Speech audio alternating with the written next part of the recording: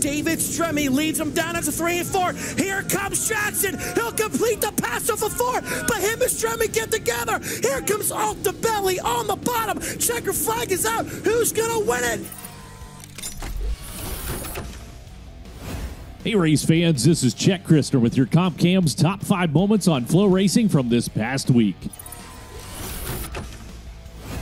Was second here in a 360 in April. At the Bloomsburg. Oh, what a wheel! Oh my! Paging Chet Christner. We just found something to put in the Comp Cam's top 5. You rang. At number 5, making his debut with the Tezos All-Star Circuit of Champions, Derek Houck hiked the Hoosiers not once, not twice, but thrice during his qualifying run at Bloomsburg Fair Raceway. And it wasn't just the front two, he managed to dangle all 4 donuts while delving some dirt with the rear bumper. Bang, zoom, you're going to the moon. That's 2 classic TV references for the price of 1, folks.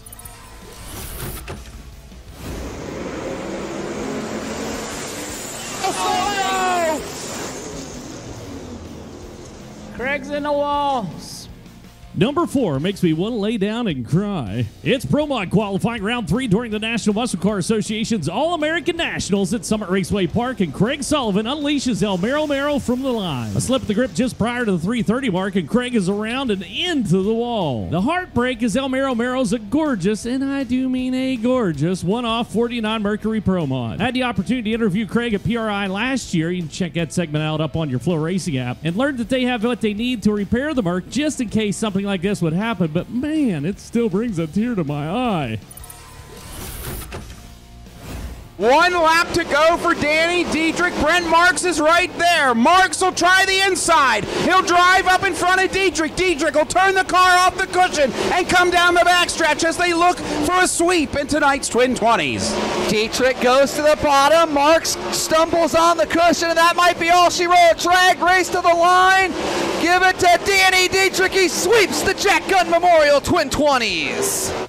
It's the Jack Gunn Memorial Twin 20s with the Tezos All-Star Circuit of Champions at Williams Grove Speedway for our number 3. Into heat race number 1, and kablam! It's a tango, a twisted 10 as Hunter Schoenberg and Zeb Wise come together in turn 4 with Wise upside down and Schoenberg lobbed over the wall. In feature event action, Danny Dietrich would go wire to wire in feature number 1, then pull and invert a 6 for feature number 2. In just 5 laps, Double D would track down and pass Lance DeWeese for the lead, but he wasn't out of the woods just yet. Brent Marks would come to call on the final lap, briefly slipping into the lead in turn number 2, but Dietrich was able to rumble back around and complete the sweep at Williams Grove.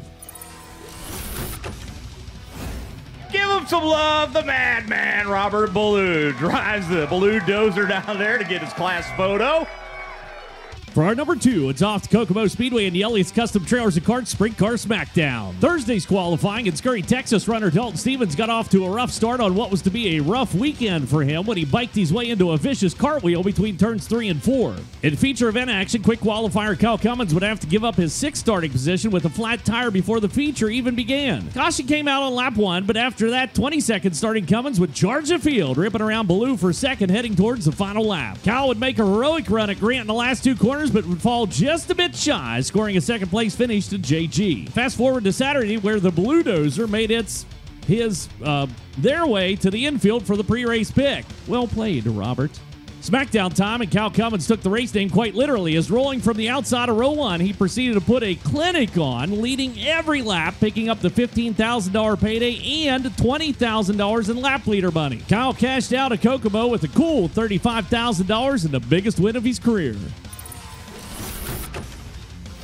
Ripping the lip there off for turn 2, but he slipped up. Here comes Hoffman. Hoffman with a run. They drag race down in the turns number 3 and 4. Hoffman has the lead by a nose. Does he slide up in front of Dodson? Dodson now, he's going to go to the outside. Checker flag is out. They drag race to the line. Contact. Who wins it? Who wins it? Looks like it's going to be the 0-0 of Ethan Dodson. What a finish here at Port Royal.